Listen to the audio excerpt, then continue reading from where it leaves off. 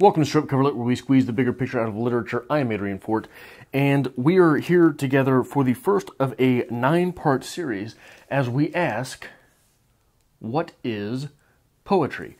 This coming from John Hall Wheelock, and it is a text that I'm assuming you don't have, so I am going to do my best to sort of recap what is in the text as we ask these questions, because I thought that this might prove a fun, entertaining, useful, and productive type of discussion here on BookTube, as we, as a channel, Strip Cover Lit, often go through reviews, and many other channels, though many other channels are less review-heavy than we are, neither are they heavy in the questions of foundation in the literary field. What is poetry? How do we define poetry? What is the difference, as Chapter 1 here asks, Video 1 in this series, poetry and prose, the essential difference. What is the difference between poetry and prose? And to get into this, I thought that it might prove useful to simply read the opening paragraph, which is as such. What is poetry? What is prose? Is there any way of defining the essential difference between the two categories into which we have divided literature? It is the more obvious difference, the difference in form, that gets us off to a wrong start. As the schoolboy said, poetry is written in verse, prose is written in plain English. Yet, certainly, the difference in form is not the essential difference. There are passages in the King James Version of the Bible that can't be cast out of the category of poetry merely because they are written in prose. Yeats opens the Oxford Book of Modern Verse with a passage from Walter Pater. The prose poem is an accepted, if momentarily unfashionable, genre. The verse, on the other hand, that comes to you over the radio celebrating the virtues of breakfast food will not, for all its rhyme and rhythm, fit into any conceivable definition of poetry. Wheelock then disintegrates the notion that poetry is defined by rhythm, by the deployment of rhythm, as all skilled orators will make rhythm of any speech, and the best poets force change of cadence in their readers' delivery. We can see this oftentimes. Someone such as Barack Obama, for example. Barack Obama spoke with a lot of rhythm, even if some of that rhythm was broken with his famous uhs and ums. Those things that he threw in.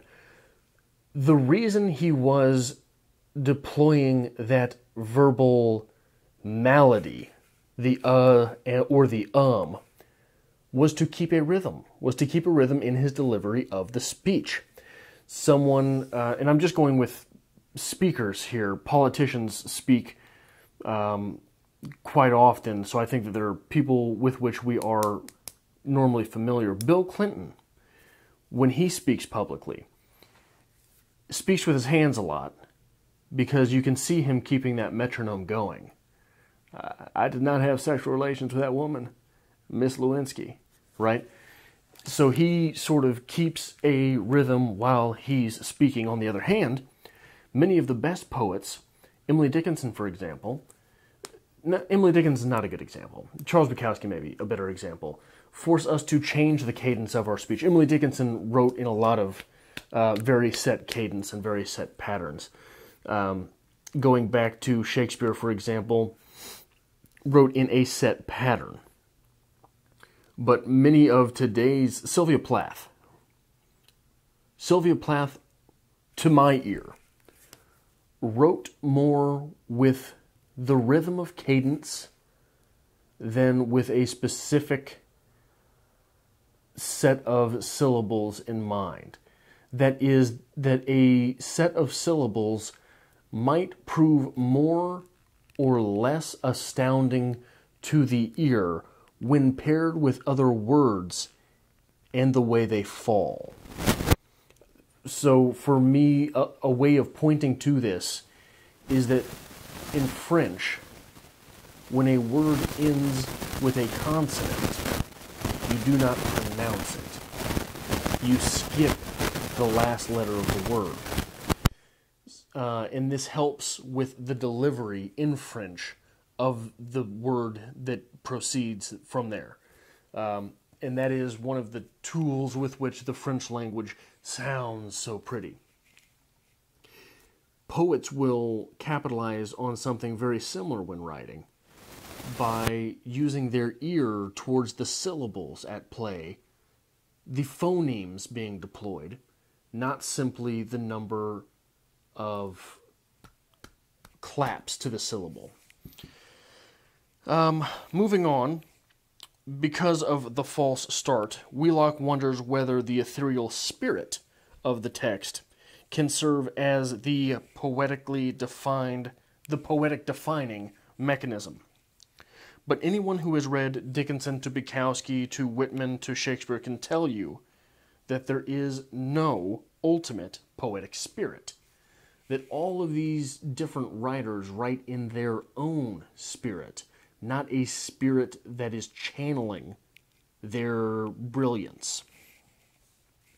So we are left to question, ultimately, if not what is the difference between poetry and prose, then take it back a step, and what is poetry? And Wheelock is sure to point out Frost's definition of poetry, which is that poetry is what gets lost in translation. Very cheeky, Mr. Frost. Very cheeky indeed. In that same paragraph, Wheelock tells us, but as Mallarmé has told us, a poem is not made of ideas or of feelings, but of words. You cannot translate the words of a poem in such a way as to translate their meaning, and yet reproduce their original rhythm and color, their identical associative and oral values. All those nuances of sound and of symbolism that are a poem's very essence. Moreover, the syntactical order in which words are arranged varies from language to language, and the overall effect of the words in the original may not be preserved when they are rearranged in the order imposed upon them by translation. Also, there are words in each language that have no equivalent in another. The French have no word for home. There is no verb in English that is the exact counterpart of the German verb lauschen, nor does the German gucken adequately render the implications of the English verb to peer. This all leads Wheelock to posit, coming on page 20, a poem will result when the genius of a language, its words, their sound, and their sense, offers the genius of a poet an opportunity to perform a miracle. That masterpiece of coincidence that achieved miracle, the poem, with its unique syllabic patterns, its unique consonantal and vowel music, is seemingly inevitable cadences, partly the result of skill, partly the result of sheer good luck, is not translatable. Still, this gives us more of a guideline for telling when a poem might be authentically poetic, more than giving us a rubric for poetry. After all, if rubrics included things like genius and miracle, a box for genius, a box for miracle on the rubric, I might have gotten more A's in school, but I did not. So, I ask of you, I beg of you, to start this series off strong. What is poetry? In the comments section below, try to craft some definition that you believe defines poetry. As for my wily self, I do not know at this time, when questioning these things, that I could come up with a substantial definition for poetry. But I am hoping that Wheelock, through this series, can help me to understand what I might consider a poem, and can hopefully more thoroughly describe what it is that he considers a poem, and hopefully these definitions of poetry that he falls back on, and the one that he will build through the argument of this text, are stronger than the sort of ethereal definition of poetry which he has already provided. So that's it. That is it for part 1 of a 9-part series as we journey through John Hall Wheelock's What is Poetry?